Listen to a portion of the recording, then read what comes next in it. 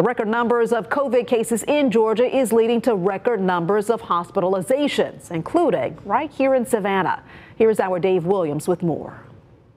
The healthcare professionals at Memorial Health and other area hospitals continue to have their hands full with treating coronavirus patients. Friday, Memorial Health saw 78 patients, one more than their previous high of 77 back in July. When you combine St. Joe Candler's health system and our own, we're at a new high water mark from the standpoint of hospitalizations, right at 170, a little bit over during the day, which was more than where we were at its worst in July.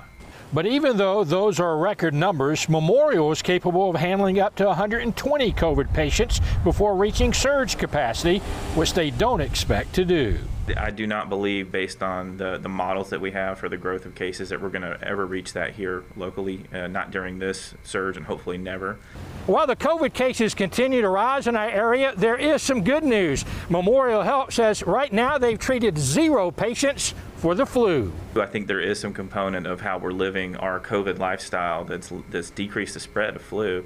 I'm very thankful for that, because the last thing we need at this point in time is additional reasons for people to have infections that land them in the hospital. In Savannah, Dave Williams, WJCL 22 News.